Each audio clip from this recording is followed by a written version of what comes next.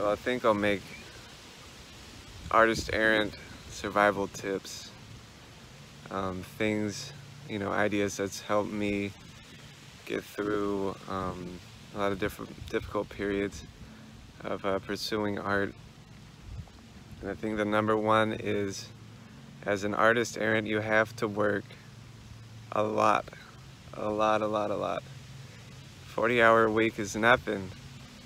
Yeah, 60 to 80 hours a week, then you're getting things done. And I've kept up a 60 to 80-hour week for several years now. I don't know, 5 years. There's been moments of pauses where I'm out of school or I'm out of work or I don't have a studio that lasted a month or two. And those are really necessary, but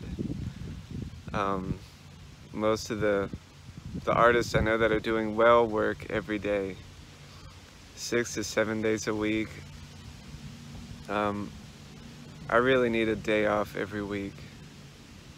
And yeah, coming out to the park alone, just being out here in nature, appreciating the light, looking at the plants, listening to the birds. I love the sound of leaves.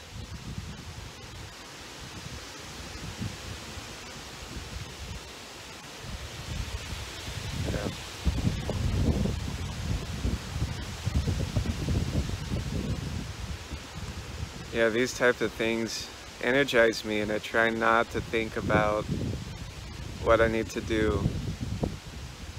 And you can take mini breaks throughout the day, routines. I like to go to a coffee shop every day and just sit there and just watch the people.